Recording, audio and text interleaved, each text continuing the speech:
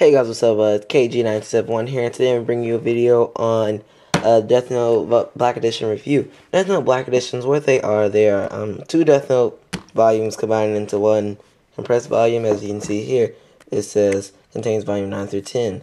And now these are really cool because they're different from your regular 3-book-in-1 Shonen Jump.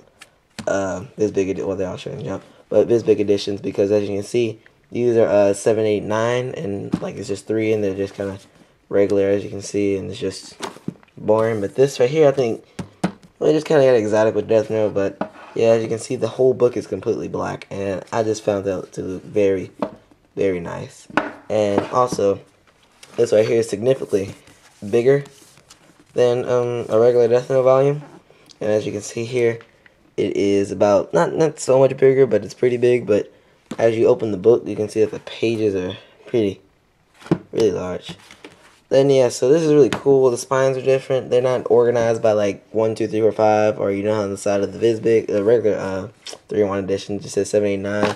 This right here, it just shows actually have like its own volume, sorta. But yeah, these are really cool to check out. The only thing is about these, they're not like the usual 3-in-1 editions of the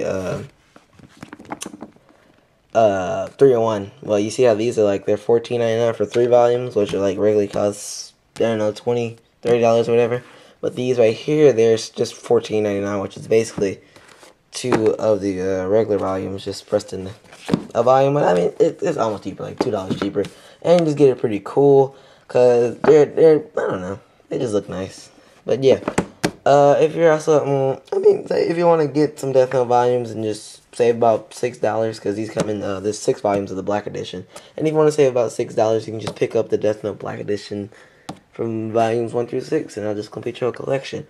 Alright, I'll make this video quick since my battery's about to die. But yeah, you want to pick up Death Note Black Edition if you would like.